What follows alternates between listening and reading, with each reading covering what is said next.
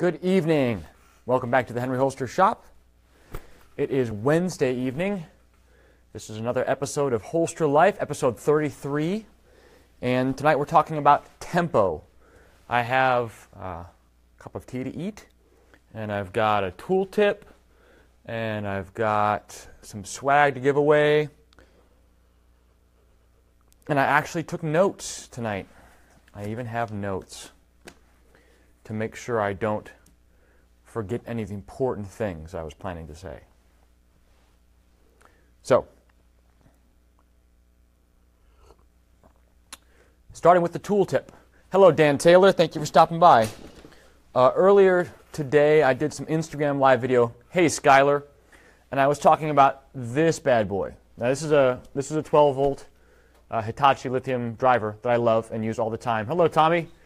But this is an Irwin Unibit. And I use this guy anytime I have to slightly enlarge or ream out a hole. Hello, Dean Kennedy. Commonwealth Kydex up in her. Dan Taylor, I think I get you confused. I think I get you and Skylar Gibbler confused. Not because your names are similar, but for some reason I get Miniman Defense and Commonwealth Kydex mixed up. I don't know why. So if I've called you Skylar, I apologize. Hello, Greg Swanson.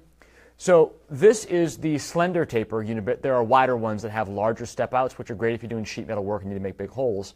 But this works really, really well and is controllable and predictable and does not pull through in the way that a standard drill bit would. If you've ever tried to drill an existing hole with a bit that's slightly larger than the hole, two things.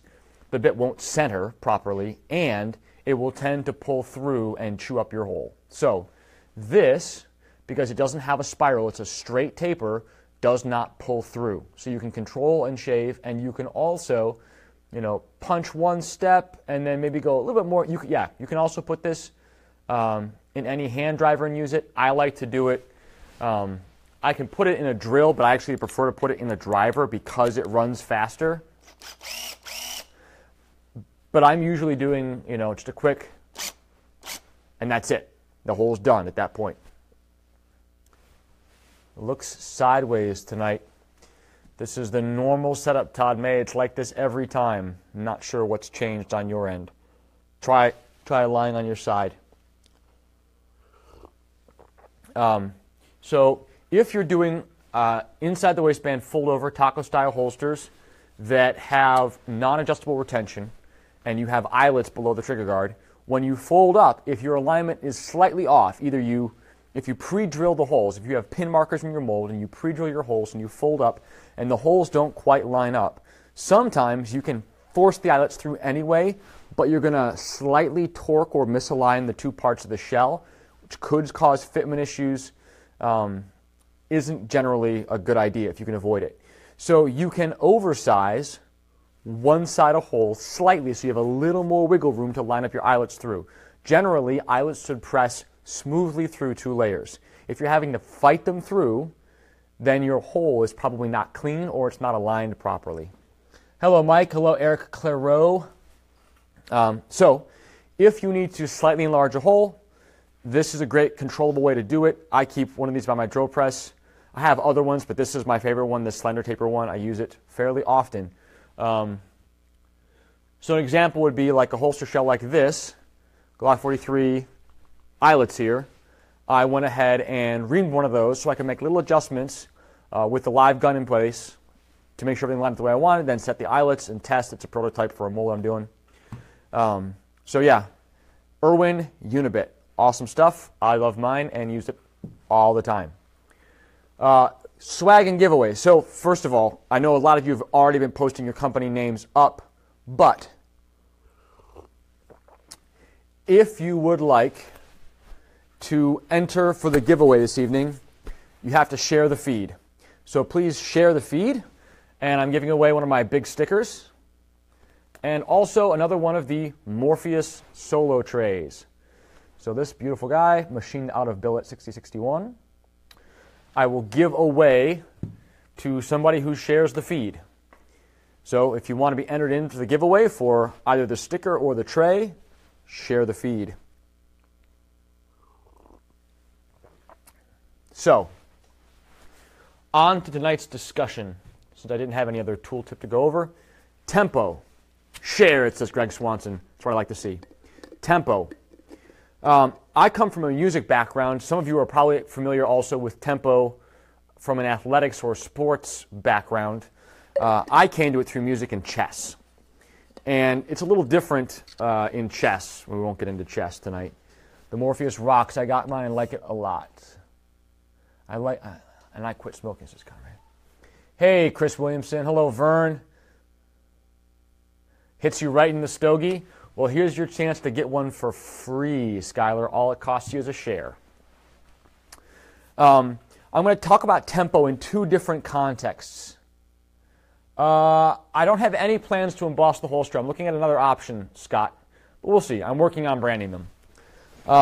I have an ink stamp that I use, but most of the time I've trimmed my holsters down to such a minimal size, there's not really a lot of flat area to throw my ink stamp on. So I'm going to talk about tempo in two different contexts. One is a micro level, which is in the business, in production, in process. How does tempo affect your workflow, how you organize and batch your work, how you organize your schedule for the day, when you do your work, how much at a time you do, how you pace yourself. It also connects then to what you promise to your customers, how you handle shipping and delivery. All those things are affected by the tempo of your shop. And then second, in the larger, more macro sense, tempo in terms of the pace your business develops and grows at. What's the pace you're moving at toward the goal of expansion or growth?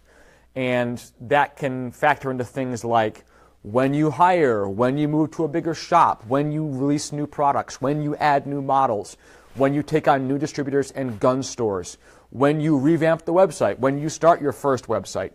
All those things are wrapped up in the tempo at which your business moves and grows. So, first macro thesis. For a business, the ability to move at speed is always a benefit. A half-inch diameter would look cool. Yeah, I've got one that's a little bit larger than that. I should get a smaller one and just stamp it on there. Thanks for the push, Scott. I'll get on that. That's a faster and quicker solution that I can execute on much more in much less time. I have a cool solution I'm working on, but it's months away. On a macro level, I lost my train of thought for a second. I was talking about, the ability for a business to move at speed is always a benefit. No business is ever at an advantage because they can't move fast. And so if your business is small and agile, that is an advantage you have. Whereas on the flip side, companies that have a lot of inventory, a lot of space, a lot of equipment, a lot of capital, a lot of employees they've realized advantages in efficiency of production, economy of scale, but the trade-off for that is the business ceases to be nimble. Small parts of the business may be nimble. They may have an ace R&D department. They may have some machinists and guys who are prototyping, who are top-notch, who move at incredible speed. But the business as a whole, its shipping, its distribution, its inventory, all those things can't happen super quickly. Jeff and Sean are watching from LAS Concealment. Hello, Nick Hoffer from Hoftac. As I mentioned before, I'm giving away a big sticker and also a Morpheus solo tray. So if you want to be entered for the drawing for those, you have to share the feed tonight. Tonight we're going for bigger numbers than usual. It's been a while since I've done a giveaway on here, feels like.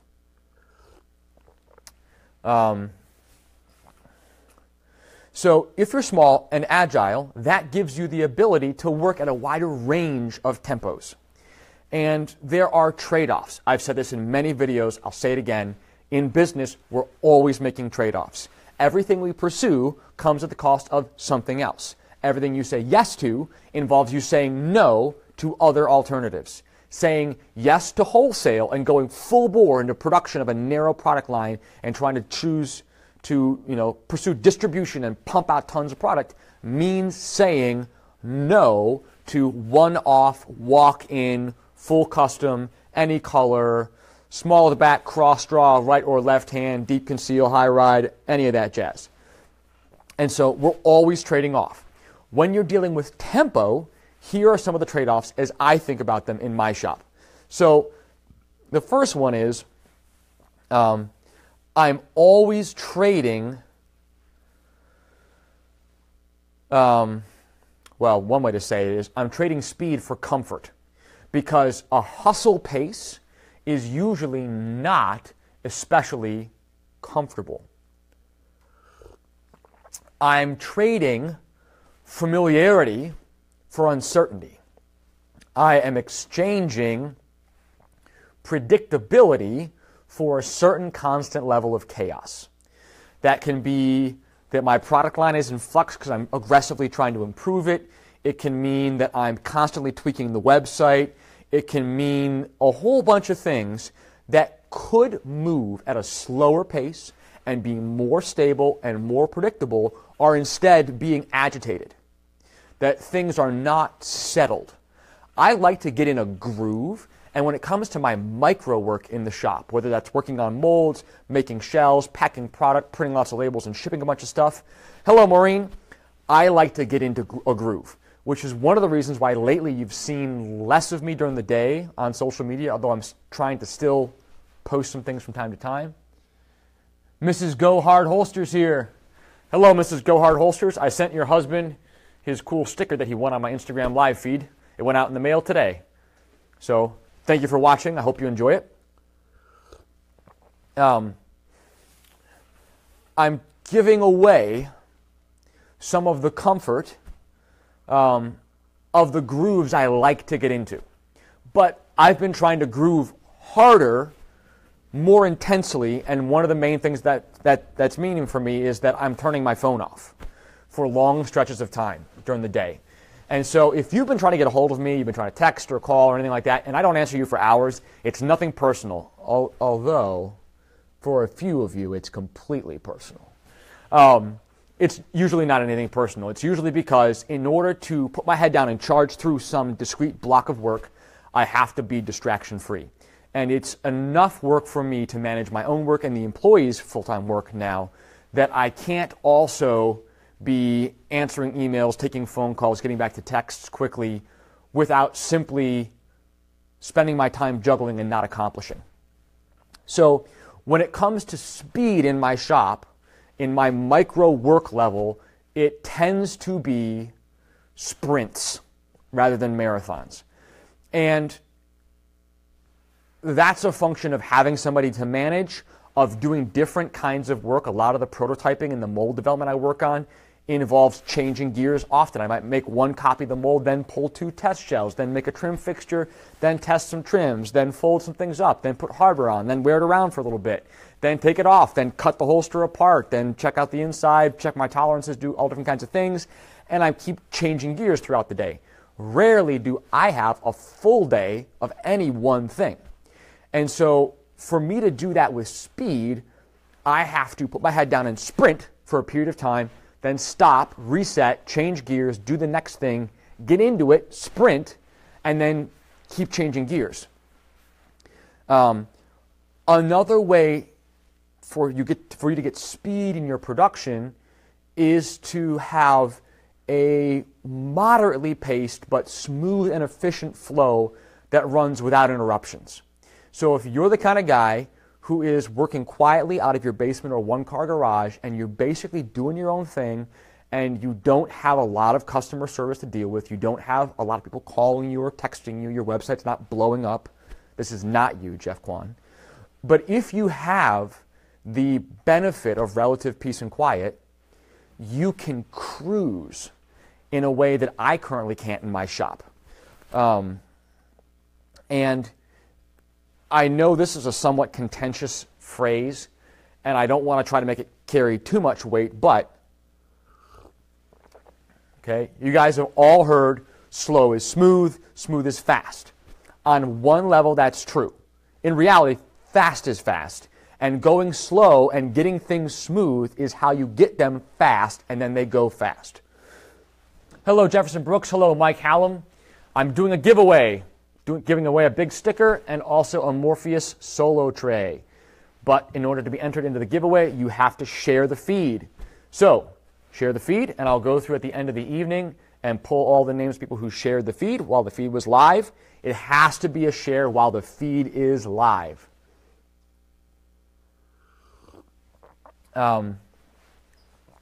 So you can create speed by cruising through work or sprints with gear changes and fits and starts. But if you move quickly, you can still get a lot done there.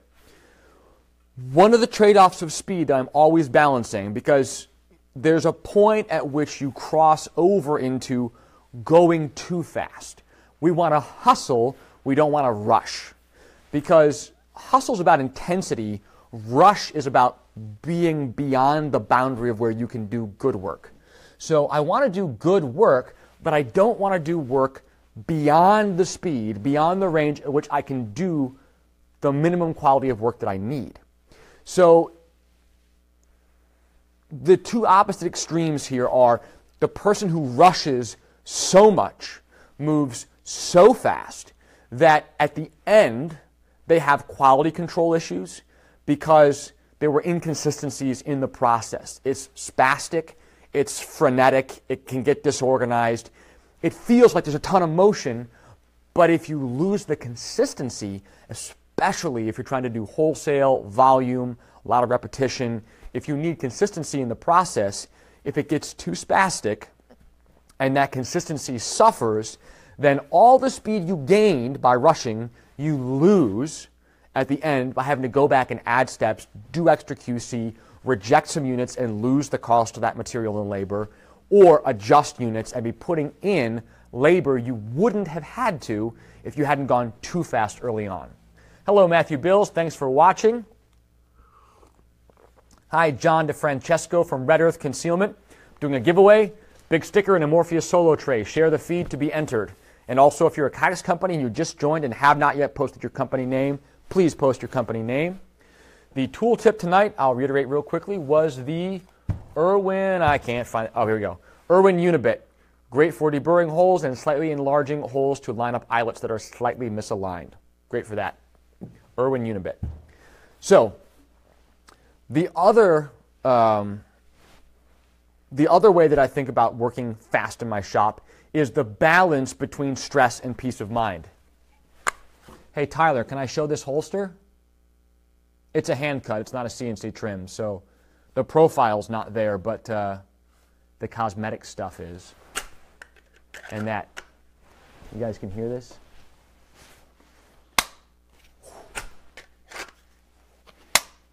That is crispy. Hello, PJ. So this is a hand-cut shell from a test mold I made for Tyler Connor today.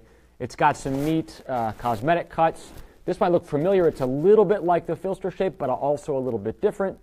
This is a G43. It does have a wedge on it. This prototype didn't, since we were just playing around with retention shapes. And listen to this click. One more time. Yeah, that's what I like. The balance between stress and calm. I work best under a certain amount of pressure. It can be pressure I generate myself. It can be pressure that comes from having deadlines. I find that I am a creature that requires structure. I need to have some external boundaries and frame to work inside. I don't think outside the box very well. I like to have a box, and I like to innovate inside it within certain frameworks so that I have something to, I have a zone that I'm in. For me, trying to work too fast starts producing an exponential curve of stress. At a certain point, the additional stress that the little bit of speed is producing completely negates the benefit for me. Because when I'm stressed, I don't think as clearly, I make more mistakes, I'm more likely to give poor customer service because I'm snippy and on the edge. It affects my home life when I come out of the shop. It can affect my relationship with my employee. It can make me less of an understanding, helpful leader, boss in the shop, and more of a taskmaster. And so too much speed, too much pressing that pedal can produce diminishing returns by simply increasing the stress level. I limit myself currently to 2 cups of coffee a day because if I have more than that, I start to get cranky. Just because, I don't know, I guess I'm a coffee lightweight. By the end of the evening, I'm just drinking tea. And it's herbal tea, not even any kind of black tea, nothing caffeinated.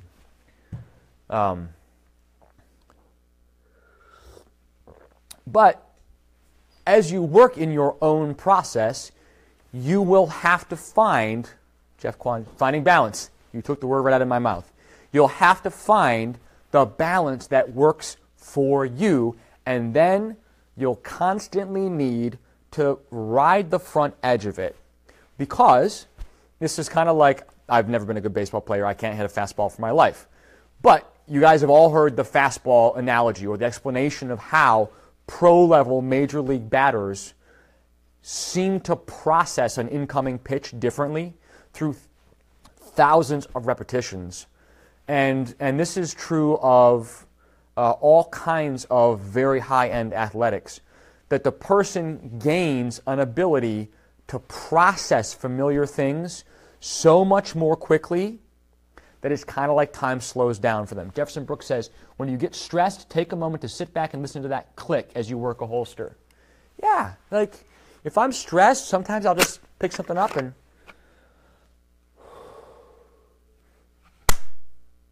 one more time. Deep breath, square breathing.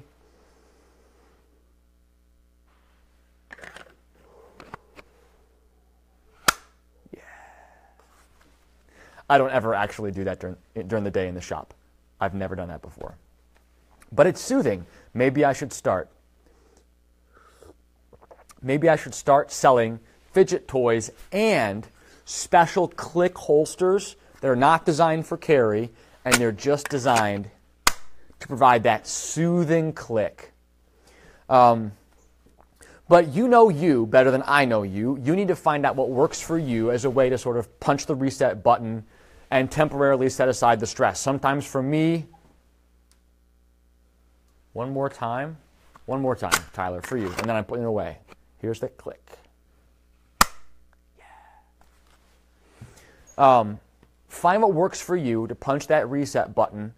I find that often for me, taking a few minutes to reorganize or sweep or clean or just let my mind wander about some part of the shop.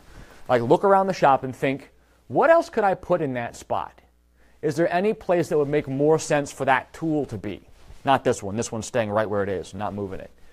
But almost everything else in the shop has a place where it lives that it ended up when I first got it. And things are getting moved around now. So I threw away several tote bins worth of stuff earlier today because I needed to clear up some space under a bench for other things. And that is low stress work for me. Taking a few minutes and going through stuff in the shop, throwing some things out, cleaning, organizing, getting out the shop vac, taking a break, cleaning out the mill. Those things help me get some traction back. If I start spinning my wheels, I need to do something else for a little while. That can feel like it comes at the cost of speed, but the outcome of me trying to stay in that rut and just mash the accelerator harder and spin the wheels faster is unlikely to actually get me where I want to go any sooner and will certainly stress me out more on the way. But when you find a balance that's comfortable for you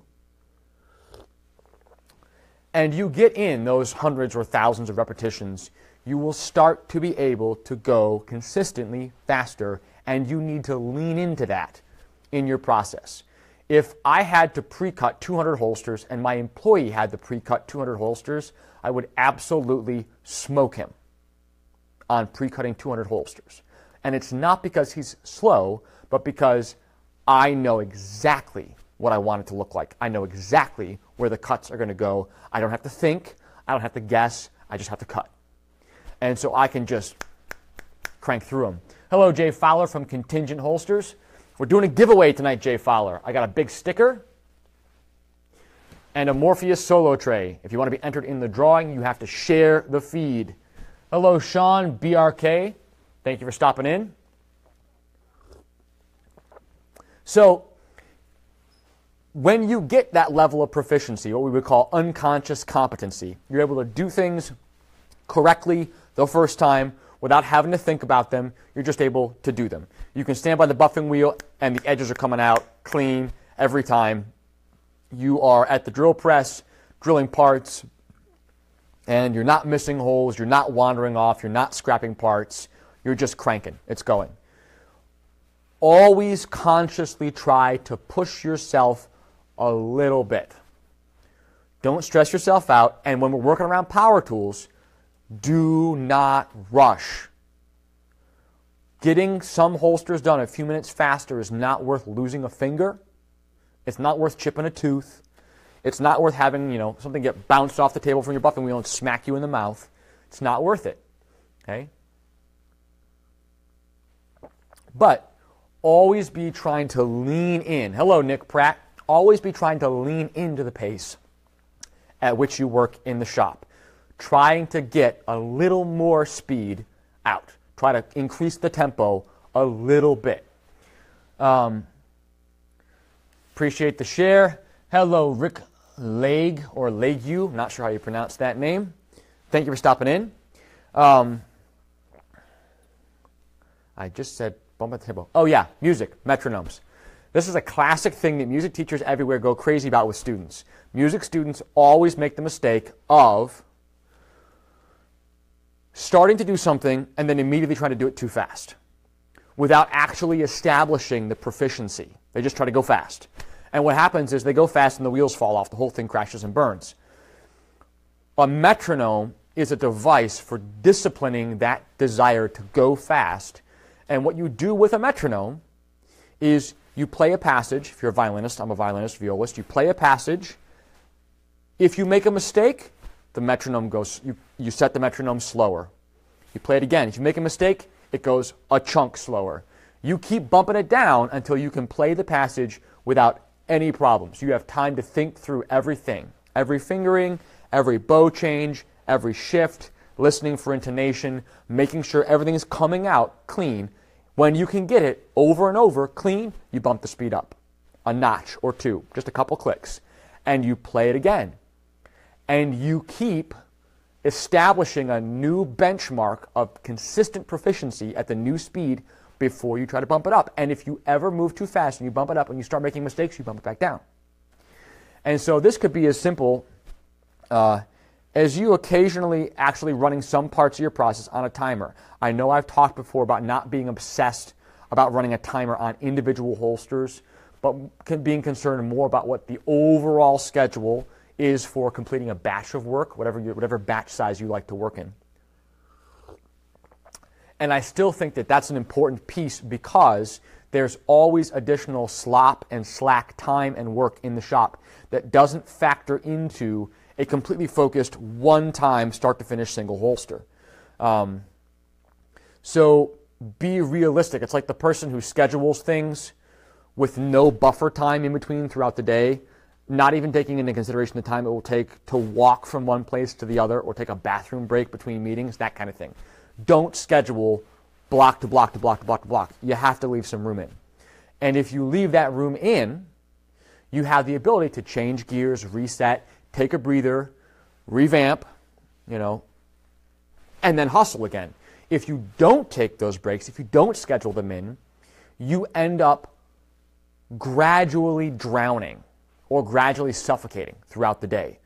If you set, I find the easiest way for me to have problems in my business, to have a difficult, frustrating day, is for me to stupidly overcommit myself. Scott Jenkins says stat analysis will always be better with larger quantities. Yeah, as you average out over 5 units versus 500 versus 5,000 units, you get a more realistic picture. You have good days and bad days. You have slow days and fast days. Some days, like I threw a bunch of APL holsters away this week. I mean, not a ton, but I had made a new CNC fixture. I had redone some of the cam. I made a mistake. I didn't catch it. I had my employee make a bunch of shells, and I trimmed them, and they were wrong. And what I didn't do, and this is one of the other things that goes with speed, okay? Trust but verify your process. Okay? If I have a new mold, brand new mold, just prototyped it, I'm going to make 2 or 3 shells off it at most.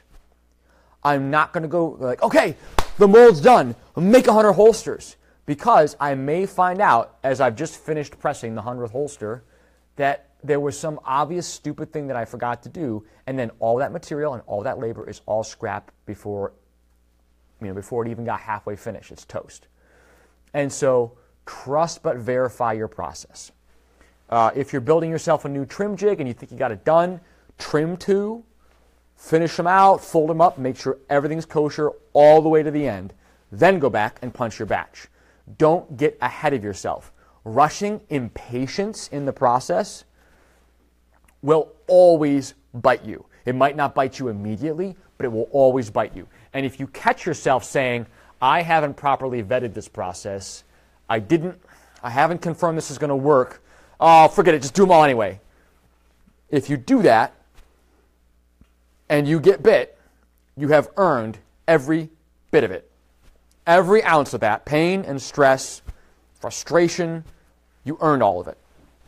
Viper Kydex, I haven't even recently made a ton of holsters before realizing my mold was out of spec. Anytime you get a new mold, anytime, you never put it straight into production. Doesn't matter who made it.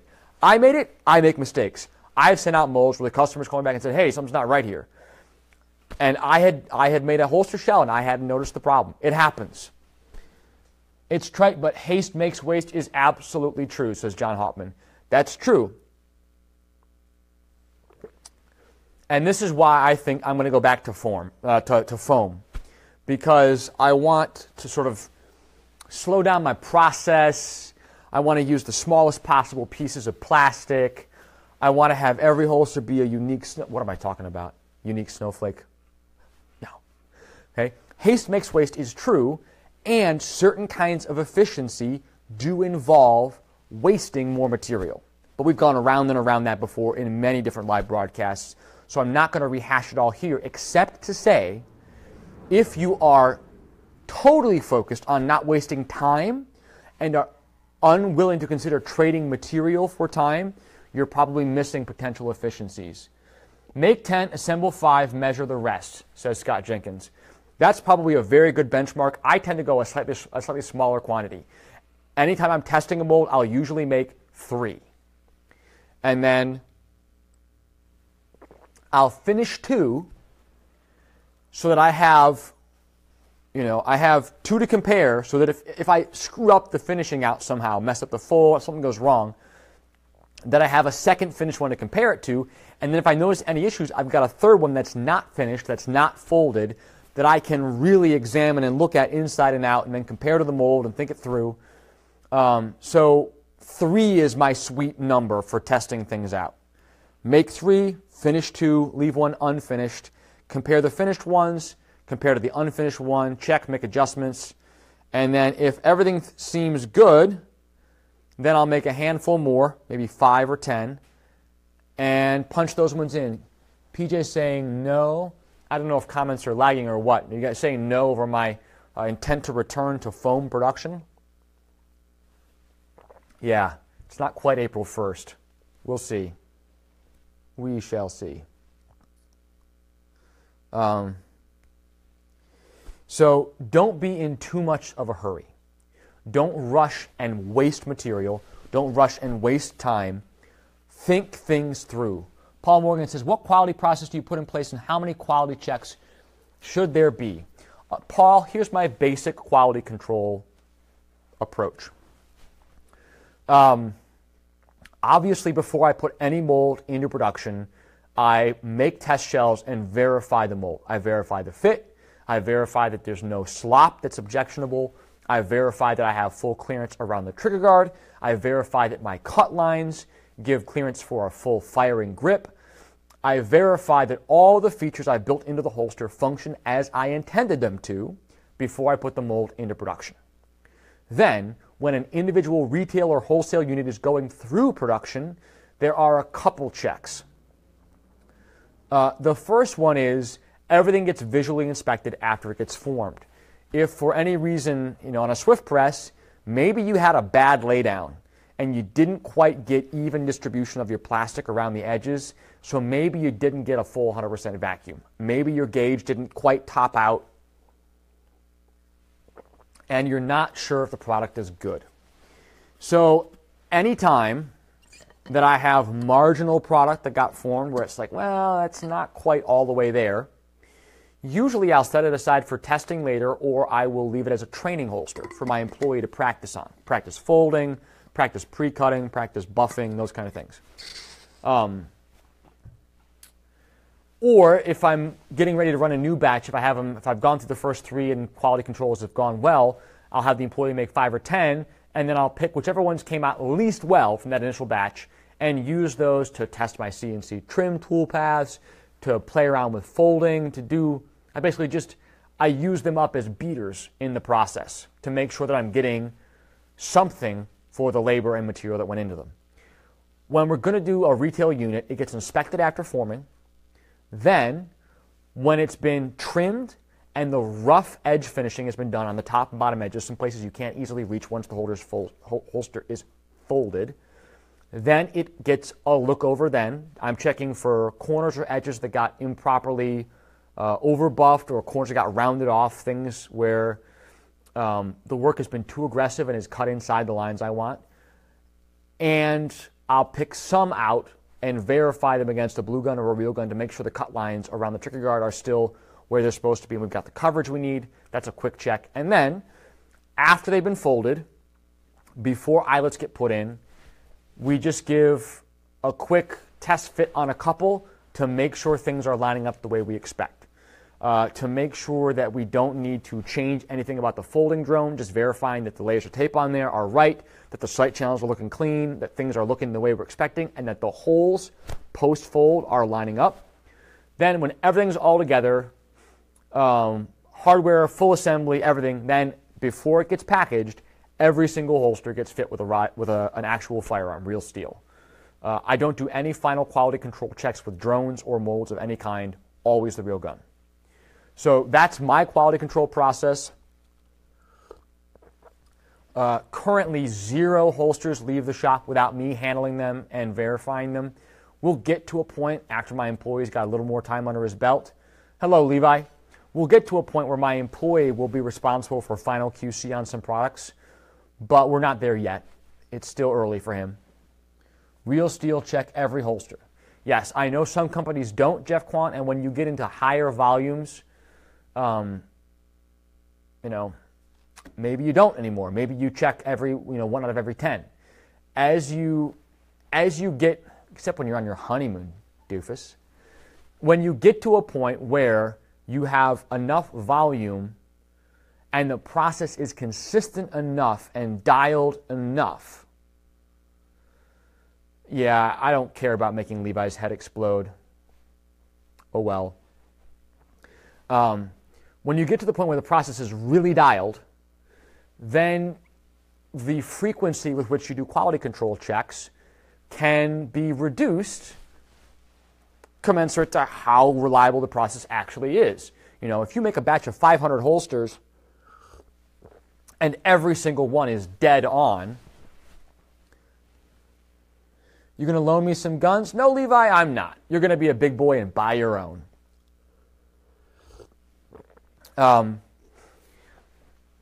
I don't think that you have to absolutely test fit every single one. I don't think that's a set-in-stone requirement. I think for most small businesses, it's a wise move and it covers your butt. And it also gives you confidence when you're dealing with customers who are being difficult.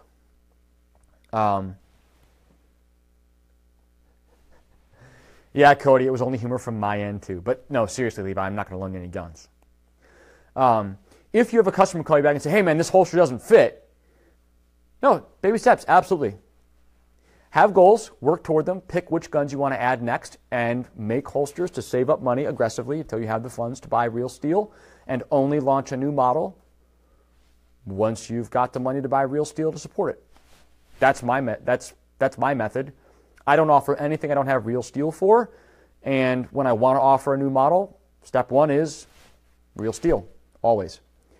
But if you have a customer, email you back and say, man, this holster fits terribly, the gun is super loose, it just falls out, and you test fit that holster because you test fit every holster with real steel, and you know it was solid, then that gives you some baseline to work from in understanding your customer's expectations and why they might be experiencing the issue. Confidence that I know every holster is good to go when it leaves our shop. Yeah, that confidence and peace of mind is a big deal. In the old days, when we were all working just from blue guns, hello, Aaron Brass from BSD. Hi, Taylor Bailey. In the old days, when we were working just from blue guns, there were some times when you would literally ship off a holster and then say to yourself as you watched it leave, I hope I never hear from this person again. I hope I never hear from this person again. Just because, you didn't know if the holster was good or not. And you made it, and you shipped it, and you hope, and you hope. We don't want to be there anymore. That's not where I want to be. And if you're wanting to be in business and not just a hobby, and if your hobby is that stressful, it's not a good hobby. If you want to be in business, that's not a place you want to be in your business either. So, the other thing about tempo is some people like fast-paced and some people don't. And if you're a person who doesn't like and doesn't work well in a fast-paced environment, then you need to find other ways to get the efficiency you need to run the business profitably. I tend to be kind of a fast-paced person. I'm from New York. I like to talk fast. I like to move quick. I like to run around. I like moving at that kind of speed. Not everybody does. And it's not the case that you have to do it my way or that you need to do it the way anybody else in particular does it. You need to do it the way that works best for you. But it does also mean that you have to recognize where your own comfort zone is in terms of pace and tempo and be willing to push yourself on it. Because if you're actually putting in good work, you should be increasing in your ability to speed up. A few guys have joined since I last said this. I'm giving away a big sticker and one of my Morpheus Solo cigar trays. So, if you'd like a cigar tray, share the feed and I will enter you into the drawing. Mike Hallam has a good plan there. I have a local gun store that I'm good friends with that I have often gone to, although I don't do it anymore. I used to when I was still making stuff. I'm from Rochester, Mr. Lax. I'm from Rochester, New York. Actually, a little town outside it, but nobody's ever heard of Holcomb or East Bloomfield. I'm from East Bloomfield, New York. So when I was still making stuff that I did not, or even things like, I might make a holster for a gun that had a thumb safety, like M&Ps. I had the non-thumb safety version. So I had blocking and I had marks on my gun, but sometimes, just to be sure, if I was going into town anyway, I'd stop in with some holsters and test fit on an M&P at the gun store that did actually have the thumb safety on, just so I could be completely certain that those were good to go. And you're never going to be able to please everyone. Obviously, in theory, you know this. If you're in business, you've experienced this. Some people, you were from Jamestown, John Keller. I had cousins in Jamestown. My mom's whole family was from Dunkirk and Fredonia. So I spent a lot of time traveling back and forth through Buffalo and Silver Creek. But my aunt and my cousins lived in Jamestown for a long, long time. I've also got family in Erie. So the Rochester, Buffalo, Dunkirk, Erie corridor. Got a lot of family there. Hello, Tony Katner. Hello, Mr. Rasmussen. You can't please everybody, and so even if you have good quality control, even if you work quickly and you deliver products on time, you're still going to have some customers who are unhappy. That's just life. You just deal with it. If you don't work quickly, though, the flip side, if you work quickly, you may run into QC issues if you go too fast. If you are too meticulous, if you are too picky, if you can never let go of any small detail and say, shipping beats perfection, it's good enough, it's going out. If you can never do that, if you can't break out of that internal cycle, then you end up suffering on stress and slow delivery. Your customer would probably rather have a 95% perfect holster in a week than a 99% perfect holster in 2 weeks. Honeoye Falls and Avon. My goodness, these people are all in my backyard. Yeah, I spent a lot of time in and around Honeoye Falls. It's a cool little town. The falls in Honeoye Falls are gorgeous. Especially around this time when the spring starts and the snow's melting and the falls are raging. Honeoye Falls is really, really pretty. So I always prefer to err on the side of going faster, heading off those QC potential issues at the pass by having a consistent quality control check that I always do, that I don't skip. How do you recognize potential from your employees? What do you expect from them? Paul, there are different kinds of employees, and it depends what position your business is in and what you're trying to turn it into. So, if you have a business that's big enough to sustain a range of employees, each with a specialized area, then I'd look for two things. First, obviously, competence in the area I'm hiring them for. They have to have a certain basic raw skill set, and then an ability to learn and be taught and work well with others. Those two things are non-negotiable. If a person isn't teachable, doesn't want to learn, isn't willing to receive instruction, no, not at all. Mostly Irish.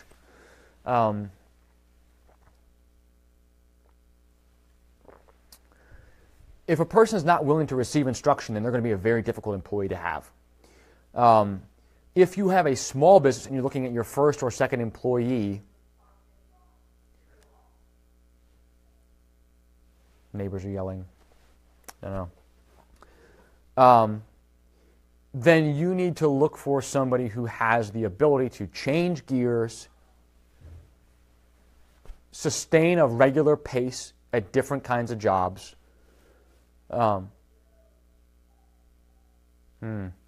Neighbors are kind of upset. Excuse me 1 second, guys. I'll be right back.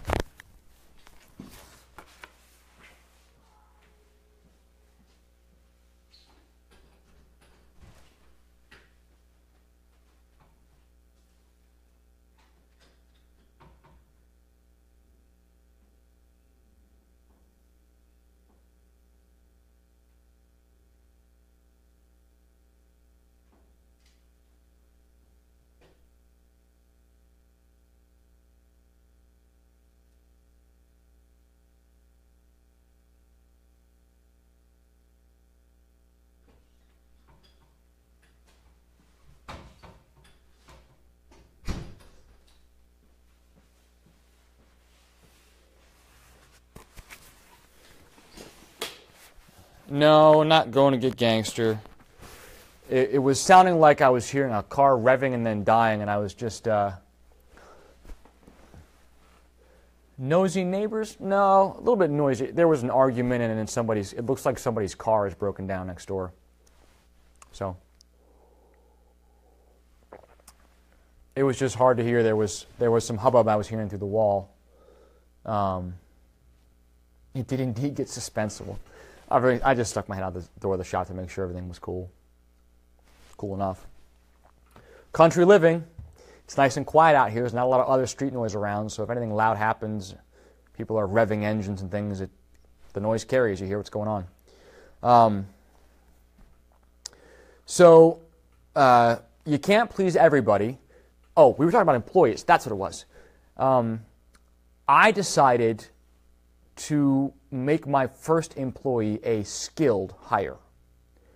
That I was not interested in looking for somebody who was going to come in with few skills and need a lot of training.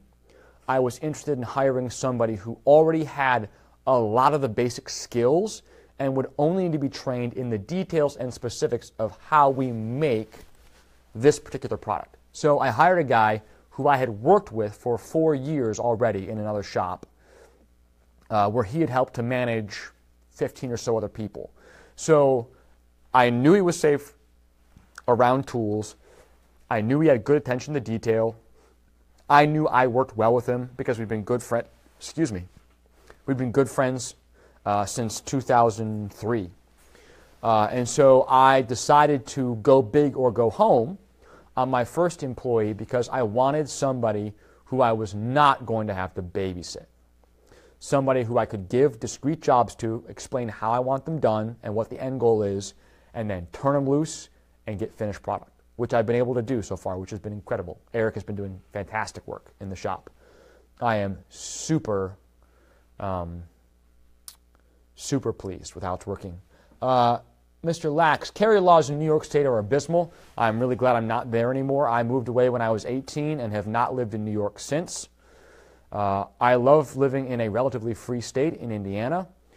It's nice to have my lifetime license to carry a handgun, to have no restrictions on concealed versus open carry, to not have to register any firearms, to have suppressors be legal.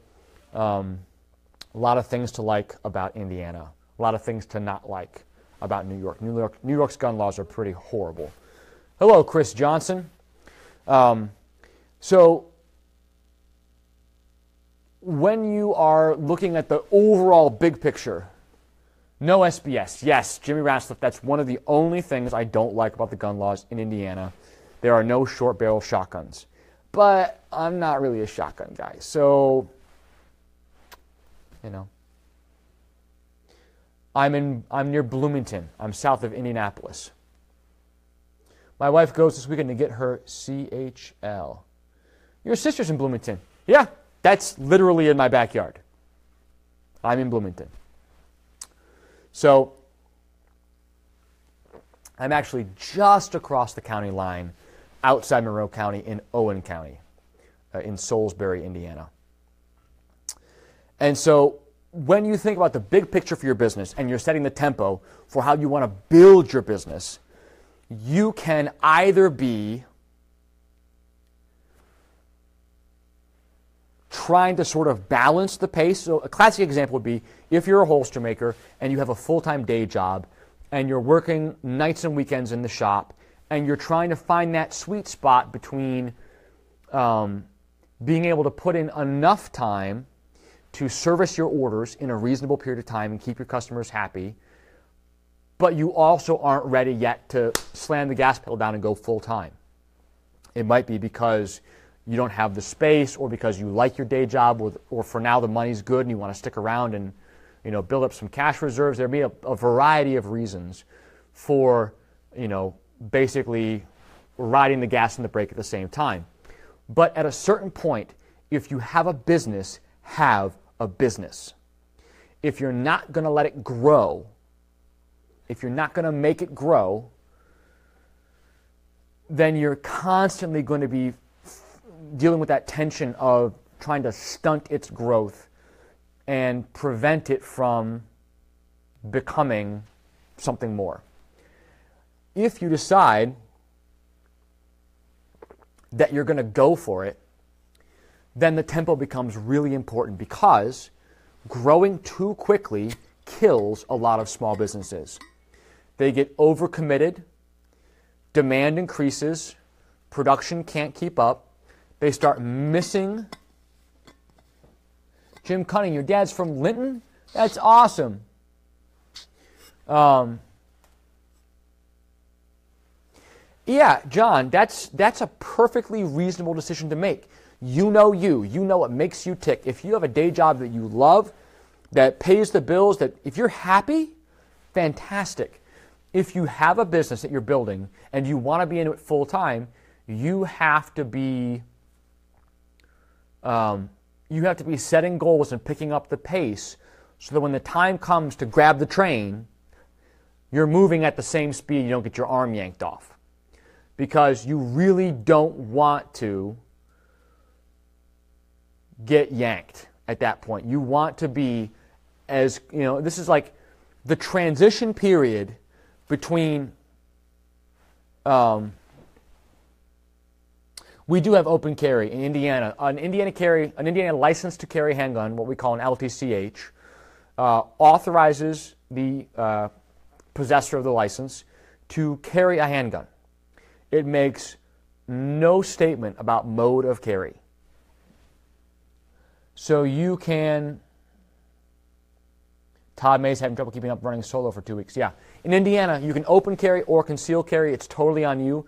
There's no brandishing in Indiana, so having your gun visible isn't considered a threat, although you could threaten somebody. In some states where it's required that you conceal, if the firearm is seen, that can get you into trouble, but not in Indiana. Paul Morgan. First thing I would do is tell myself the market is not saturated. Tell myself that there are thousands and thousands of gun owners in your state who have never even heard of Kydex, let alone seen a good Kydex holster. The market is out there. You need to figure out how to reach those people. That's it. Working around 80 hours a week to keep the day job satisfied and holsters made on top of 10 hours of commuting a week. Yeah, 80 hours a week sounds about right. I'm probably working between 70 and 80 now. I don't keep that careful track of my own hours. Probably should. One of those things I'm not good at. That connects back to the previous comment about employees I wanted to touch back on just for a second. If there are things in your business that you are not good at, you should try to outsource them. You can either hire somebody as a contractor to do them for you, payroll, bookkeeping, whatever it is. Maybe it's your website design and updating the website. Whatever you're not good at, you can burn an enormous amount of energy and time and brain power trying to correct your deficiencies, trying to learn the things you're not good at, or you can focus your time and energy on the things you are good at, maximize your impact there, and then pay somebody else to do the things that are not naturally in your wheelhouse. Like, if I had to do all my own bookkeeping, I'd probably close the business. Because that stuff is kryptonite to me. I can't handle it. It sucks the life out of me. P&L statements, I die. I just die. If I had to do my own taxes anymore for the business, it wouldn't be worth it for me. I'd probably be done. I'd find something else to do. I hate that paperwork that much. And so recognizing where you're strong and where you're weak, and rather than spending all that time trying to compensate for where you're weak, find somebody else to do that for you. If you have somebody who really, really likes getting in a groove and doing long days of pretty simple, repetitive kinds of tasks, teach that person to buff edges and assemble holsters, pay them well, and then you focus on the things you're good at. Might be marketing, might be prototyping, social media, doing videos, going and networking, cold calling, introducing yourself to gun store owners, going to training classes and hawking, whatever it is. If you're good at it, do that, rather than trying to find ways to make yourself good in areas where you don't have natural strengths. So know yourself and surround yourself with people who complement you in such a way that they make up for your deficiencies. You have to know the strengths and weaknesses of every employee. You have to know the strengths and weaknesses of every employee. Yes, that's true. And consciously choose people who fill a niche, who fill in a gap that's missing in your business. I expect my next employee, my second employee, to be very different from my first employee. Not only because he's incredibly unique, which he is, but because I'm not going to be looking for the same thing twice. I'm going to be looking for a different kind of thing. Yeah, Skylar, I'm very heavily influenced by Gary Vee on that stuff, and it has changed the way that I prioritize my expenditure of energy and time and attention in my business. Hello, Ahmad. I'm doing a giveaway. Big sticker and a Morpheus solo tray. Share the feed to be entered. And thank you for stopping in, Ahmad. I don't want to waste my time doing things I find difficult because I'm not good at them. One way that I deal with stress in the business, if I'm having a hard day, if I'm beating my head against something that's not going well, I will take some time away from that and do something else that is kind of more gravy. Like, there really is something to be said for the confidence and energy boost that comes from a relatively easy victory in the shop. Like, man, this new mold is just kicking my butt. I'm going to go ahead and make 20 Glock 19 holsters.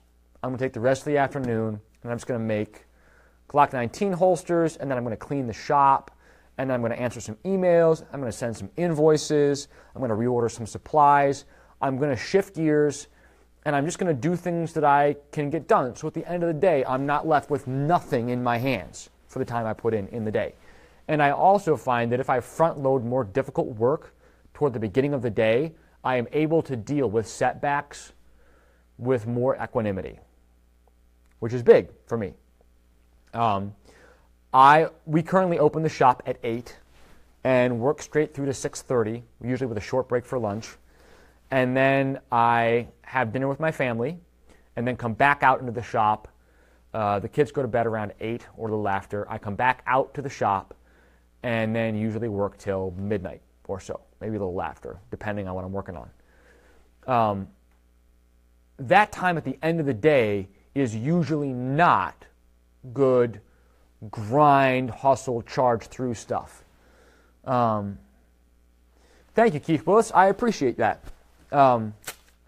So know how you work. Some people are morning people, some people are evening people. Sometimes I'll really just my brain will start firing at 10 o'clock at night.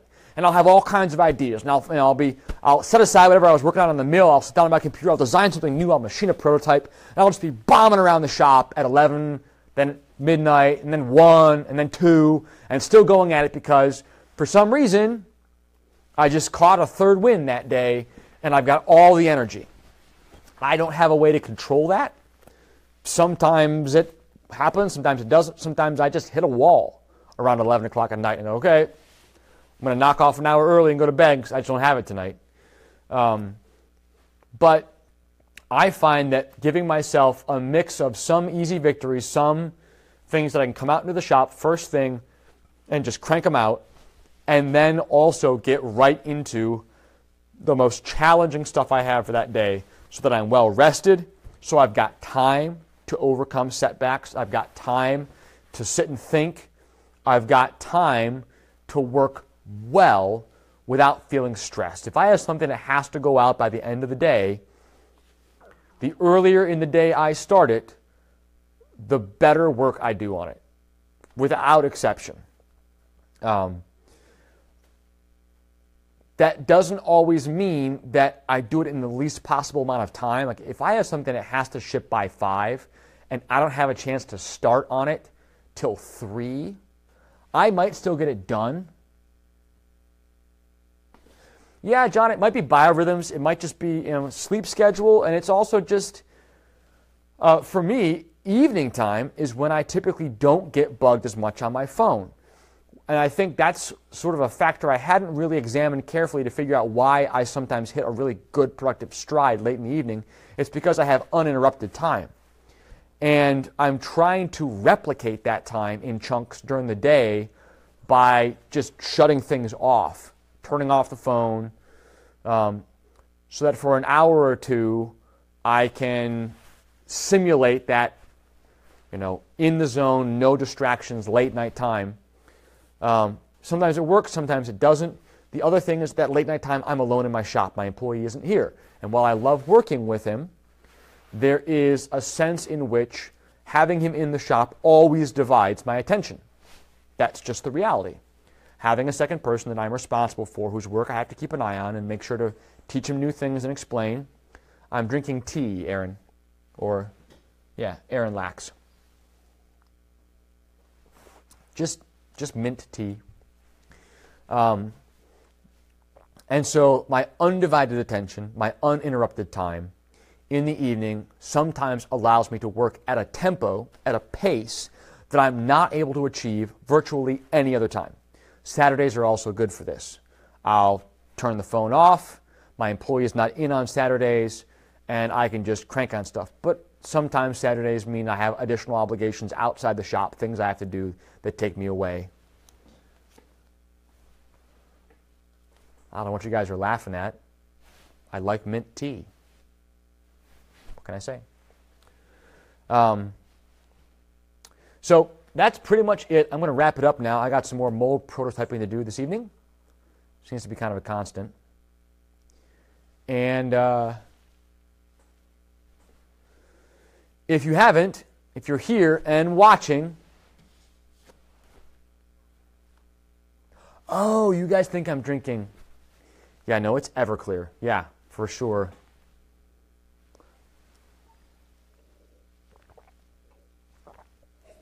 That's why I keep adding hot water to it. How does the wife deal? Dean, it's a constant challenge. We have to make sure to communicate well, and I have to be available to her when she needs me.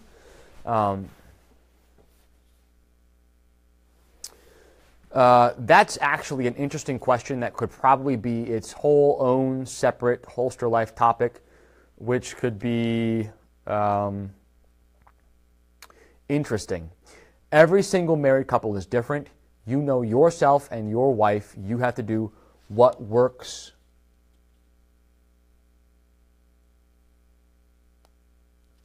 Rocking and wobbling with CNC forms. Dan Taylor, if you're talking about the SIG 320 form, understand it's a Unity 250-320 mold. That decision to make it multi-model induces that slop. You can work around it, but you sacrifice the multi-model nature of the mold. And if you want it to be perfectly set up for all the stuff that you want the holster to have and you really want it optimized, then buy custom. But because my shop is by my house, I am able to, if I need to, take time away from the shop during the day, if I have to, and spend time with my family. If somebody's sick, if somebody gets hurt, if something comes up, I'm not hours away, I'm a minute away, which is great. But depending on how you and your wife communicate, what else she has on her plate. Like we've got 4 small kids. My wife has got a more than full-time job all the time. And I can't take for granted that she's just going to run that all the time by herself. It would be tempting to take that for granted, to say, yeah, you just handle all that stuff and let me work. But I'm my kid's dad. I have to be their dad. I need to love them. I need to spend time with them. I need to discipline them. They need all that stuff from me. My wife isn't a substitute for me. She's a complement to me, but not a substitute for me. The kids need both of us. But also, it's been a big help over the past year. Going full-time was a huge help for me and my wife, because while I was still teaching full-time and working in the holster company part-time, I was away from the house more often. I'm 32, Mr. Lax. I was away from the house more often, and there was much more abrupt shifting of gears. I'd come home from school, I'd open up the shop late in the afternoon. I was always wanting to work through dinner because I'd only had the shop open for a couple of hours. And being in the business full-time and opening the shop first thing in the morning and working all day, yeah, you're not going to find me there, has made us able, my wife and I both able to deal with the amount of time I put in with more good humor, with less stress. But the other part of it is communicating with my wife about what's going on in the business. Yeah, my oldest son turns 5 tomorrow. It's going to be fun. Having a little party. Maybe wake him up and shake him around a little bit. It's not your birthday if you don't get a rude awakening. But it helps my wife tremendously for me to communicate to her what's going on in the business, what I'm excited about, what's going well, what I'm working on next, who I'm talking to, who my clients are. Having that information, even though I know she doesn't understand all of it in the same way I understand it, and that many of the details don't make sense to her because she isn't a holster maker and isn't in the business all the time like I am, that first of all, showing her the respect and care to actually take the time to communicate it to her itself is major, but also making sure she's on the same page about what I'm working on, what's coming next, what's going well. That helps her both to be a real help to me when the work is difficult and I'm discouraged, and it also is a blessing for us to be able to celebrate victories together. When things are going well, and I tell her about it, that encourages both of us, and helps both of us do our part of what our family needs. Levi, that's your wife, man. You married her. You got to make that work, and you've got to do right by her. Hello, Mike Telichik. You got in at the last minute. If you share the feed, you can be entered for this sweet big sticker or this sweet Morpheus solo tray. But I'm about to get off here, so if you're going to share the feed, you better share it right now. But Levi, you need to have that discussion with your wife. You are responsible for your family. And I'm a husband, I'm a father. That is more important than any business work that I do. If I had to walk away from this business, I would do it in a heartbeat if the alternative meant losing my family. No question. Totally gone. Okay? And so perspective is a big deal here. You guys see me in a business context. I'm talking about business stuff. But in the calculation between my wife and my 4 kids and my business, I would walk out on all of this and would find something else to do for the rest of my life if I had to, if the alternative was losing my family. And so, everything there is balanced against that overriding calculus, which is my family is more important than my business. However, that doesn't mean that I'm not going to try to do both well. Because very rarely do you have a situation where it has to be all one or all the other. But it is easy, as a man, for me to prefer to pour my time and pour my energy and my attention into this because I see immediate results from this. When I design a mold and I machine it and I make a test holster and it fits beautifully, that's done. I'm holding the product in my hand. Being a dad and teaching my sons seemingly the same lessons over and over and over and over is, in a lot of ways, more difficult. It's a much longer game. Like, I'm doing work in the business for what's going to happen next month. I'm loving my sons and my daughter and teaching them for what's going to happen 10, 20, 40 years from now. I mean, my kids are going to be in the world a lot longer than any holster that I make. And if I don't keep those priorities straight, I'm an idiot. My wife does it pretty well. Balancing shop and marketing time is challenging. I always end up doing marketing after working all day in the shop, says Dean. Yeah, one thing that I've reminded my wife of consistently is that I'm in a certain distinct part of the life of my business right now, which is that even though I started making holsters in 2008, my business is still in its infancy. And what that means is my business does not have momentum yet. If I take a week off, the shop shuts down. My employee is not self-sufficient without me here. And so I don't have the ability to stop pushing that wheel, because if I stop, it stops. But the goal of pushing so hard, so much now is to get to the point where the business has the momentum and I can, I don't know, do something like take a vacation with my family. Because currently I don't really do that.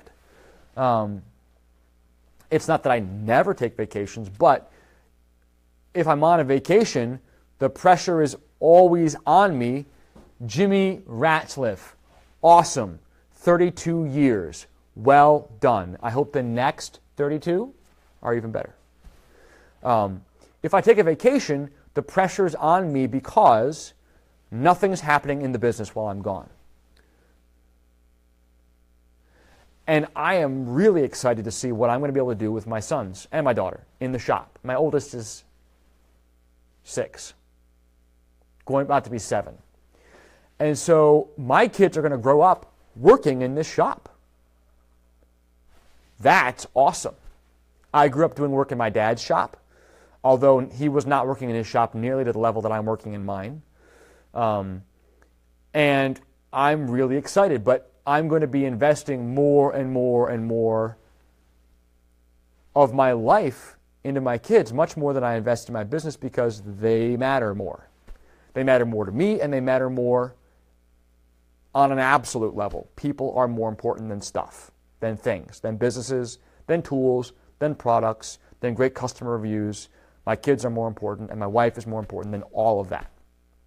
So, we started off on tempo, we ended up on family stuff. Sometimes we get a little bit off topic, but I think that's probably a worthwhile discussion to have in more detail in a later episode. So I'll file that one away and pull it out sometime when we can have a more in-depth, intentional discussion about it. So I'm heading out right now.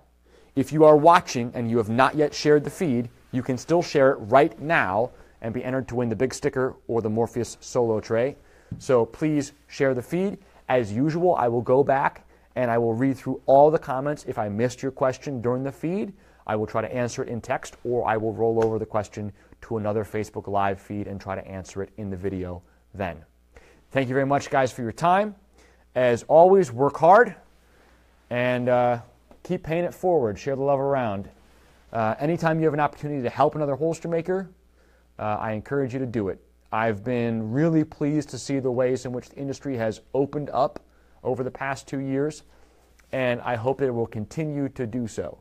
And the fact that you're here watching me, if you're a holster maker, means you're benefiting from me doing my best to pay it forward, and so I hope that you will do the same. Have a great night, guys. Take care.